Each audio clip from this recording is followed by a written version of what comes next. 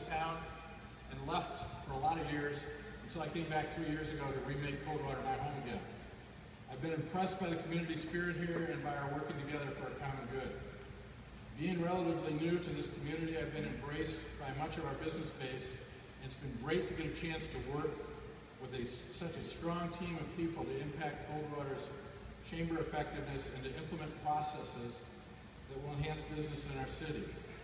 Working with our chamber board, our director, Nicole Steele, and her executive assistant, Stacy Davenport, has been exciting and rewarding. Their progress has been dramatic, and we don't expect it to slow. And now, with facilities like this, we have another great resource for those in our area. And from a business perspective, we now have one more reason for business to get involved and to get invested in Coldwater. So thank you, Dr. Brown, and thank you,